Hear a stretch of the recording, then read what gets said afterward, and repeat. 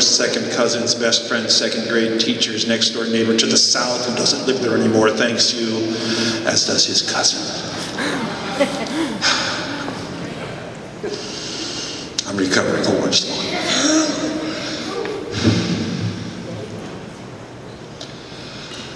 I am blind for all the truth that I see. Mute for all that I can speak of it betimes.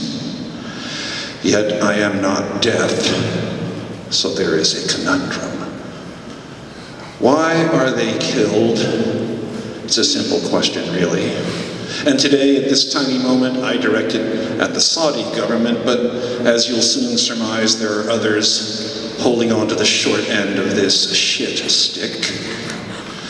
I asked the men there why it is okay to kill their own mothers, sisters, daughters, lovers for phoning, texting, driving, enjoying the sun on their face, talking with a friend, for dreaming of a life made up from their preferences, their choices.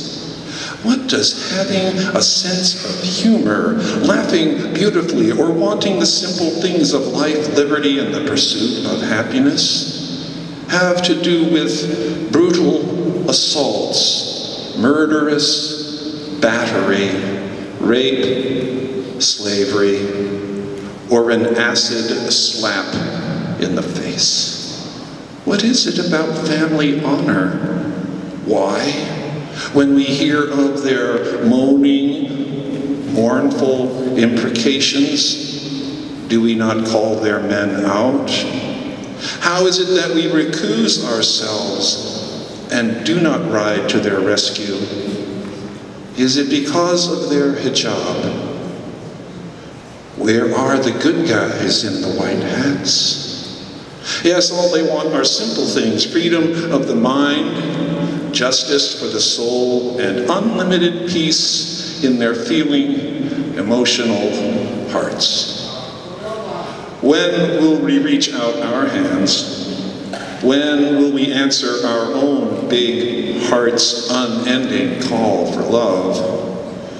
Inquiring minds want to know. In supplication, I proffer these considerations, these notes to everyone I know. Amen. Thank you.